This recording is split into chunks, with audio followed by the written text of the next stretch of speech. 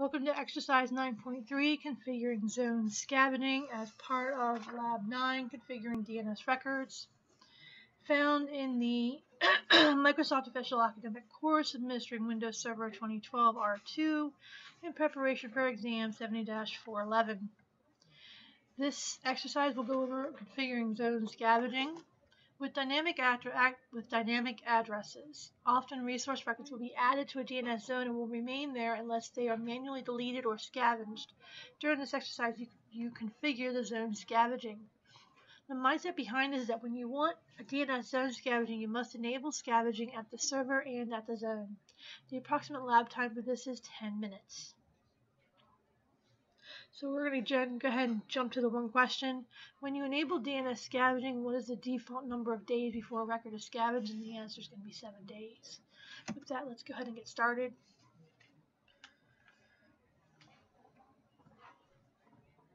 So if you are continuing this video from the last one, we already have DNS Manager open. We're going to go ahead and right-click on the RWDC, left-click, right-click, and we want to choose Set Agent Scavenging for all zones. And then we want to click on the Scavenge Stale Resource Records option. And here's your default of 7 days. And we'll go ahead and click on OK. Now we're going to click to enable these settings.